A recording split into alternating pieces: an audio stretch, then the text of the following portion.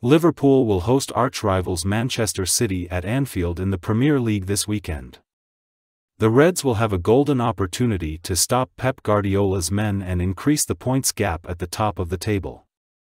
The table toppers are just 1 point ahead of Manchester City after 27 game weeks. 4-3-3 Liverpool predicted lineup versus Manchester City. Defense. Kevin Kelleher dropped yet again a solid performance for Liverpool in his previous game. He has been an asset in the absence of Alisson Becker and will line up between the sticks without a doubt. The absence of Trent Alexander-Arnold will not hurt the Reds as Connor Bradley has been performing brilliantly as the right back. The senior duo of Virgil van Dijk and Ibrahima Konate will operate at the heart of the defense.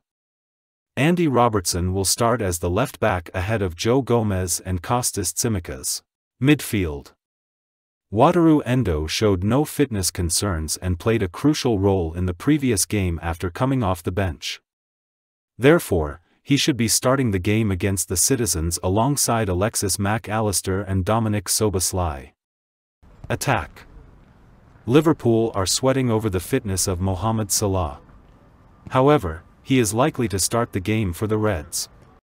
Darwin Núñez will definitely start as the striker ahead of Cody Gakpo, who hasn't been convincing so far.